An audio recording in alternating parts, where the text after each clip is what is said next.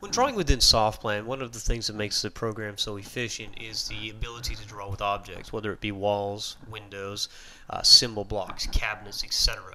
These in turn are used to facilitate the generation of elevations, 3D models, and cut lists.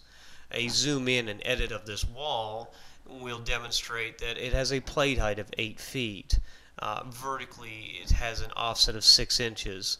And selecting the definition, we can see all of the wall materials that are used in the wall definition and even such things as stud spacing.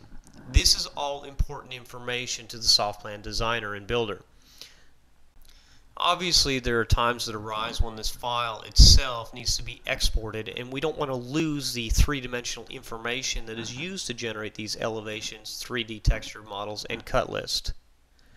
The demonstration part of this video will now show you taking this file out of SoftPlan as a DWG format. At that stage, changes could be made to the floor plan, and then we would want to bring it back into SoftPlan while maintaining all of the object-oriented properties of SoftPlan. Selecting File and Export in DWG version 2000, the file can now be exported. Typing in the file name and export, the file would now be taken out of SoftPlan, layers automatically created as it associates to the walls, windows, etc., and then opened up within the AutoCAD world.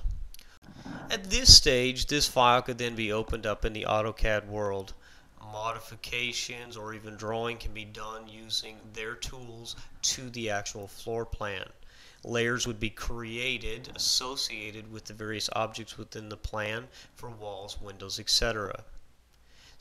To bring in the SoftPlan file to a new drawing, we'll simply select File, New Drawing, and then File and Import. The DWG file can then be imported at this stage.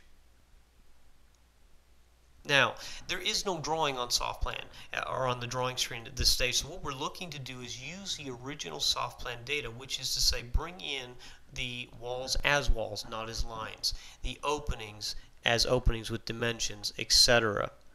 This runs counter to, say, ignoring the SoftPlan data, which is we would ignore the object properties of the walls and simply bring it in as a line plan, or the modifications only, which is simply the changes made within the AutoCAD world.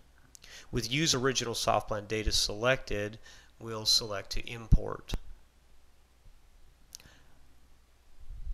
On import, we can see the details of the information that was brought in, and a simple edit of the same wall will show us it's a 2x6 brick wall and not lines, with a plate height of 9 feet, and if you were to drill deeper, you would be able to see that it's got the stud spacing and all of the same wall definitions as previously shown.